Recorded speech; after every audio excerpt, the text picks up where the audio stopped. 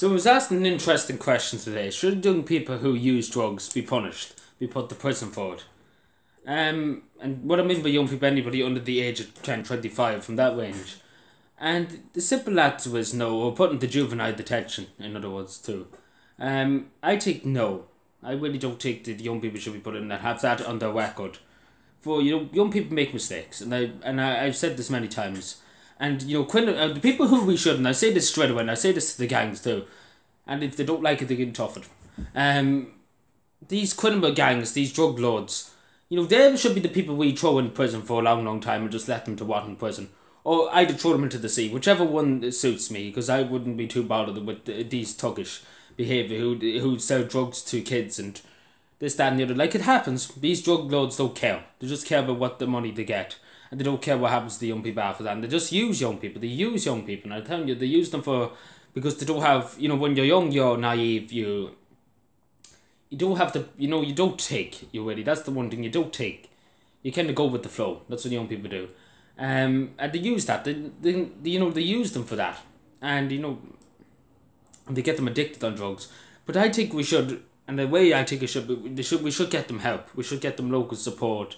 And they should talk about them. We try and get them off it. And, another thing like that. And instead of throwing them in prison, they make it 10 times worse because there's drugs around the prisons and everything that makes it 10 times worse. And I think if we, put them into, rehab and care, it would get better. Because I think it did, because I know a few people, when I was in hospital, I was at the hospital, that, unfortunately, their mothers and fathers were, terrible. They really, and I have to say terrible, because they got them on the drugs and got their own daughter on the one in case they got their own daughter on the drugs. Because, they were that high, they decided to give their daughter the drugs. And, it's just a terrible world sometimes you come across, and, you just wonder. You just really wonder what life is. But, thankfully, the person I'm talking with, she did get it. And I'm really proud of her, I have to say, and I'm sure everybody is proud of her. Because, she got help, she got care, and, now she's not on drugs or she's not doing anything like that. And that's because she didn't go to prison. She got a second chance, she got a second chance to rehabilitate herself. And she came out great. And, that would have been very bad if she, was on a criminal record that she, done. Everybody makes mistakes when they're young. But we learn from our mistakes. But, I say this time and time and again. I say this straight to them. And I say this straight to the local authorities at any guard or anything. The people who we should be going after young people that do have drugs and taking them off them. And, whatever after that, put them on community service maybe for a while. Whatever like that, something small like that. But we shouldn't, ruin their reputation for just one small mistake that they made when they were young. Obviously, the law is the law, we have to enforce that. But the people who are on the top, the people who are high up, the people who are over everything, over all the drug selling and everything, and the drug lords, we should absolutely torture them. And that's what simple as that. We should torture them in the prisons. Because, what they're doing, and we should teach them a lesson. Simple as that, we should teach these drug lords a lesson and stop being afraid of them. Because the state's more afraid of them than they are afraid of the state. And, it should be the opposite way around. They should be absolutely fearless. The drug lords should be absolutely terrified to see a guard. And we should reinforce that, and I think we should reinforce it heavily.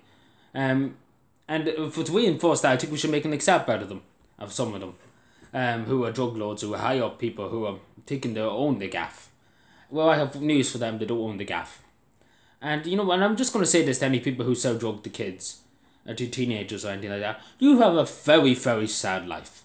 And I would consider what you're doing, and I would consider, another life choice. Maybe you might join the council, man. Maybe you might be fit there to do something.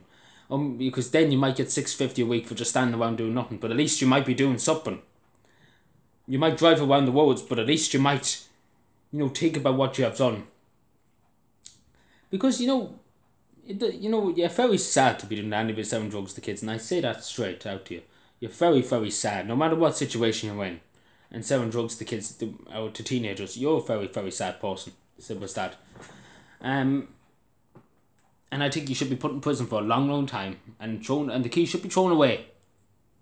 But the young people, I don't think young people should get the blame, because people do make mistakes. Like, it's just, it's sad to see the gang violence going out of control, and young people getting caught up, and it's just, what's the world coming to? What's the world coming to? That It has to go like that. But anyway, thank you for watching. Subscribe for more and bye.